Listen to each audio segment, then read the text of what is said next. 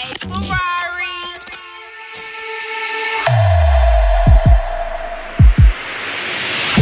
It's Rari Talk, motherfucker. Rari Talk, Rari Talk, Rari Talk. Please introduce yourself for the camera, sir. For sure, Devin White. Devin White, what's up, man? Everything's good, man. Excited to be here. Now, where's Devin White from? Originally from Virginia Beach, then moved to DC, and now Atlanta. Okay. Now, is that your real name? Yeah, man, that's me. I tried to come up with something, but it didn't. It didn't stick. So you went with driver's license name. Yeah, bro. This is the name on your driver's license. That's an interesting statement. I don't have a driver's license. Why not? Bro, I honestly never drove. You a damn lie. I never drove.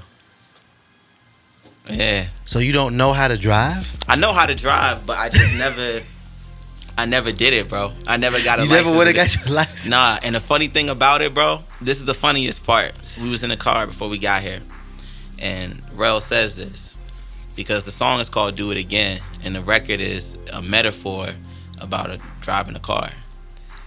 Okay. But yeah, I don't. Okay, all right. So Yeah. that's very interesting. Never met a grown ass adult that don't have a driver's license, but it's okay. Let's talk about this music. Yeah. When did you start doing music? Man, shit. As long as I could remember, honestly, man, I always wanted to sing. Okay. And then I kind of just got into other spaces and other sides of the business, really out of desperation, because I didn't know how to get what I wanted. So I'm like, let me figure out other angles, how to move stuff. But yeah. Now, when was it that you said, okay, I want to do this professionally? Probably right out of high school, honestly. Okay. Yeah, I went to Duke Ellington School of Performing Arts in DC, and once I graduated, I just kind of started putting together music. So you said, I believe you did say you from DC, correct? From Virginia Beach originally. So Virginia Beach. Yeah. So where do you claim? Damn. What do you claim? Some people say, where you from? Yeah. It would have to be. It would have to be home. It had to be Virginia. Okay. Yeah. How was it like growing up in Virginia? Like, does that make? It was small, bro. It was small, but like, you know, it has its charm. It has its charm. Okay. And I learned a lot. Good people.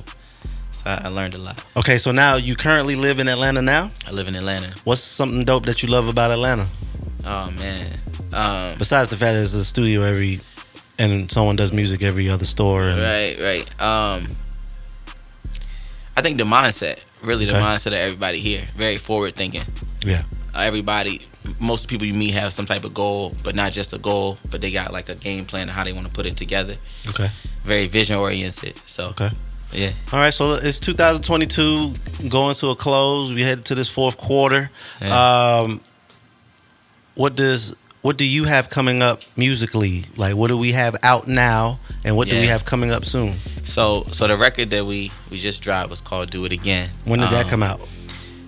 September 9th. My birthday was the 8th, so it came out. Happy belated. That was that was last week. Yeah. So it came out the next day. And so with that record, it's an R&B record, but I wanted to do something different with it. So the way I framed it was calling it a audio canvas, where the song's gonna continue to change over the course of the release. So it won't just be the record as it is now, but over the next month, 2 months, there'll be different parts and changes. Because when I listened to it, I wanted it to be simple as far as the structure, but then so many people were like, yo, you could do this, you could do this here, you could do that.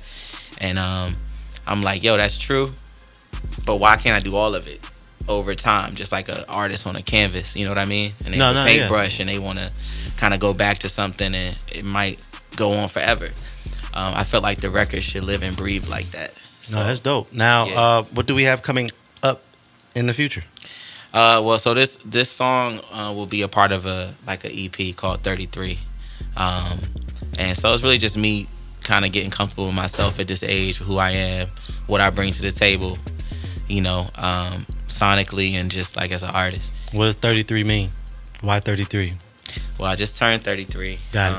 You know, and I guess I feel like at that point in your life is that crossroads where you want to have a strong sense of self you know, and the confidence and the drive and what you're doing and how you're doing it.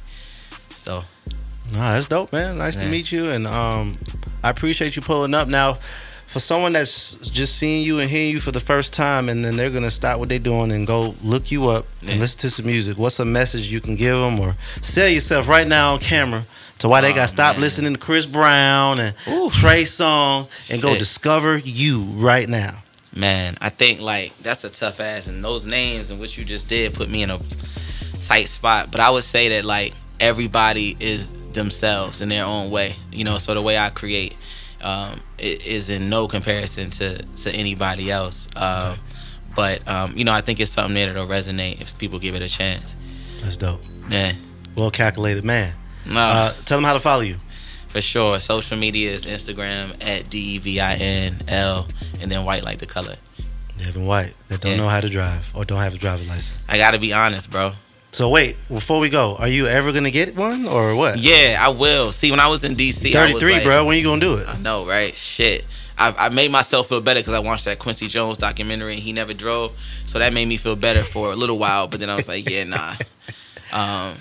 So I'm working on it. All right, cool. Appreciate you pulling up for some Rari talk. For sure.